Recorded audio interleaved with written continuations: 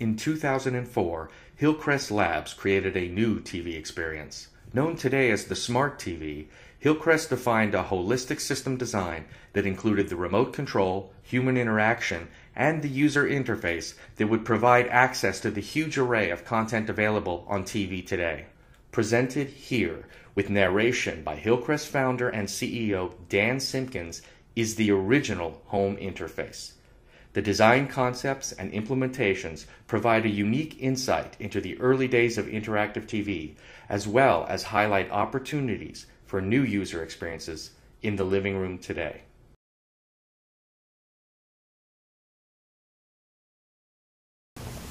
One of the most important parts of a television interface is the ability to configure the TV and the TV controls in a really easy to use way. Probably the single biggest complaint that we heard from people that we were interviewing in preparation for the design of this platform is no one knew how to set up anything, no one knew how to configure anything, no one wanted to read the manuals, and so what people wound up doing is using only the most simplistic of capabilities on either their TVs or their cable boxes.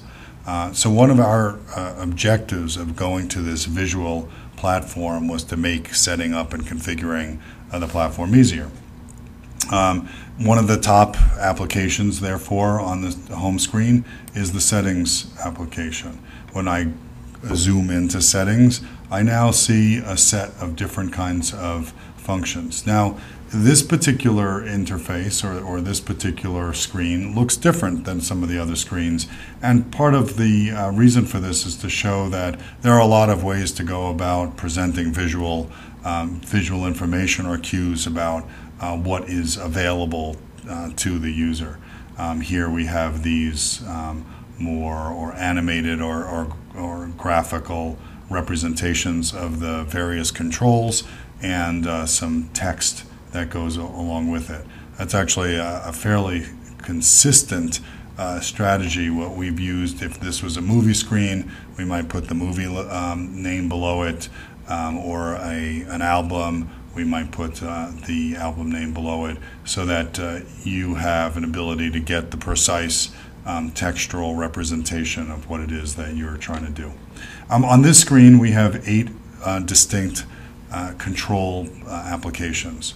And what we would normally do, the last one here in the corner, it's to the bottom and right because it's actually not something that it's used typically more than once. But I think it would be appropriate to start with the setup wizard. We want to create an ability for people to set up this platform very easily. And so this platform, which you know is called Home, is designed to essentially be a software application that drives all of the entertainment content on the TV. If I start, it gives me opportunity to control the screen size. At the time that we began designing Home, more people had standard definition television screens, or what were called 4:3 screen aspect ratios versus the currently popular and dominant 16:9 format. We won't make a switch here. The interface is now set up for 16:9. But so once we've set the size of the screen, we're also going to need to enter our zip code. Why? Because the system has to know what cable services exist in that particular region. This is 20850 is the zip code of this particular locale, and we'll just leave that. We go next. There are actually 2 service providers, either RCN or Comcast. We're going to stick with Comcast because that's our service provider. Next, the system is going to download guide data for the Comcast service, and so we've done that. And then we're going to go ahead and check to make sure that all of the channel lineup is correct. And so the system is literally going to go through channel by channel and verify that each channel that you think is actually the channel that's playing. That's an important part of this verification process. And then finally, when that's all done, we basically essentially conclude and we set up for normal operation. So we won't go through that full process. We're going to jump out of this. So now we've set up our system and we're ready to go. We could also go and set the some of these features or some services independent of the setup wizard. You might want to change later. You might have a standard definition TV, and then you decided that you talked your wife into buying you a nice new shiny widescreen TV for Christmas, and you're going to switch to widescreen. So it's possible to go back and make that change.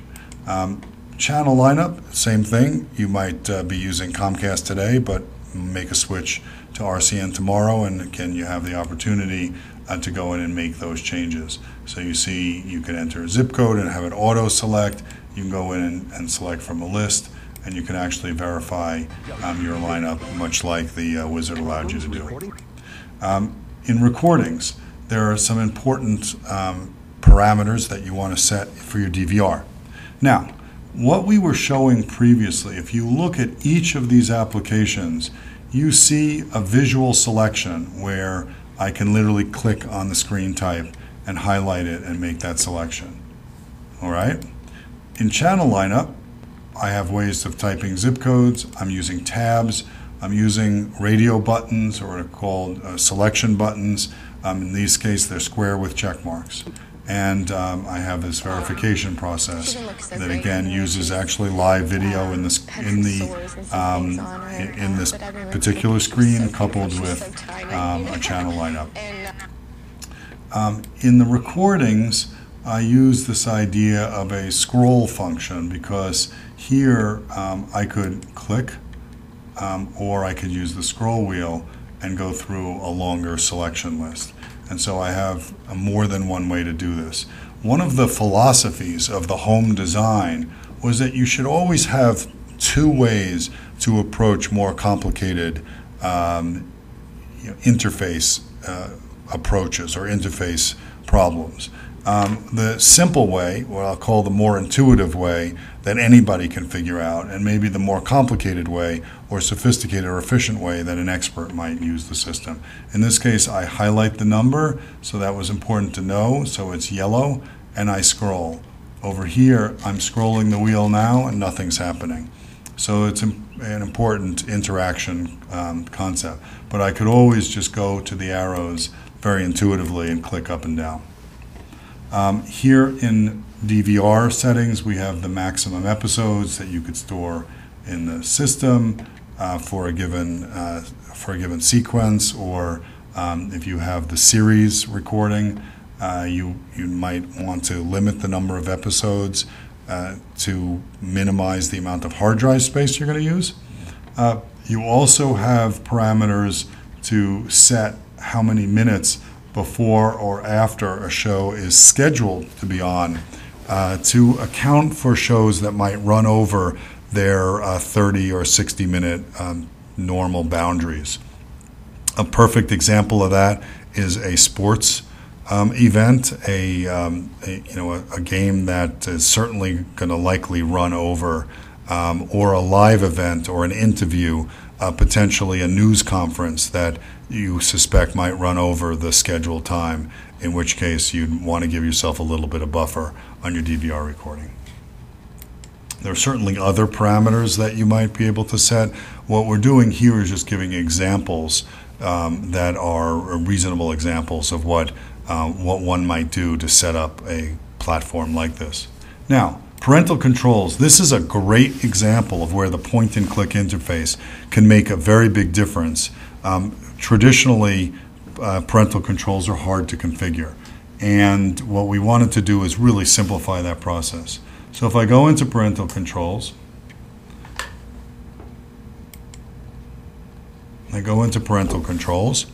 and you see three tabs. I have a general setup. I can set parental controls by ratings, and I can set it by channel. And this is important. So to start with, in order to configure parental controls, you have to create a PIN. So we're going to enable parental controls, and we're going to set the PIN 1, 1, 1, 1. And then we have it, and you notice that it entered the number and then went to the dash. Now, this is on television, so clearly one of the things that we did is study this process quite a bit. This is the most simplistic mechanism to create a PIN number, and it's not super secure. There are other methods that use random sequences or grids that have more than one number in them in order to both enter the PIN number after you've made the selection or select or go through a more secure process of selecting. It's assumed that when you do this in private. So we're going to accept that. It's going to ask us to re-enter. This time I'm going to use my scroll function to select it. I'm going to accept that. And now I've got a parental control. Now, when I go by rating, I've entered my PIN number. I'm sorry, now you have a PIN number. I'm entering that PIN number. And it gives me the ability to choose the highest level of rating that I would accept. So if I want to limit anything above PG-13 or PG, I can just simply click. It'll blank out any of that. And again, on moving ratings, if I want nothing above PG, I can do the same thing, and I only accept G rating. I could unrate. I could go lock anything that's unrated, or I can frankly reset and unlock everything. So you see a very flexible way to do this. I can also, with a simple check, hide all adult content. Makes it easy. Where this really gets nice is I've got a large channel lineup. I could have hundreds of channels, and if I want to go in and I know that there's HBO is a particular channel that I don't want the kids to be able to watch, I can simply go in and make a single selection and lock a single channel and do that on a selective basis. So very important, and then I can unlock everything. So ratings and parental controls, really nice interface using this point and click strategy. Games.